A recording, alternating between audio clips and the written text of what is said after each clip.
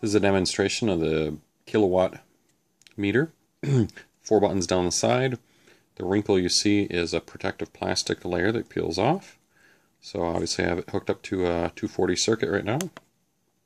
Press up and it'll go to amperage and kilowatt hours.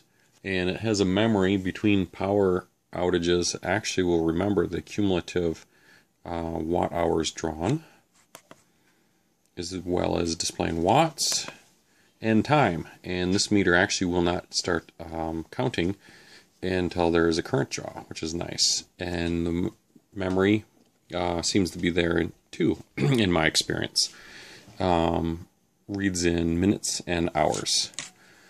An interesting thing is you can also reset it too. If you press and hold set for several seconds, then press OK, that will zero it out.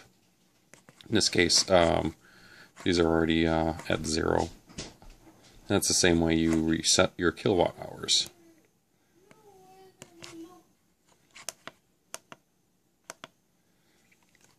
And then the OK button just normally turns the light on and off.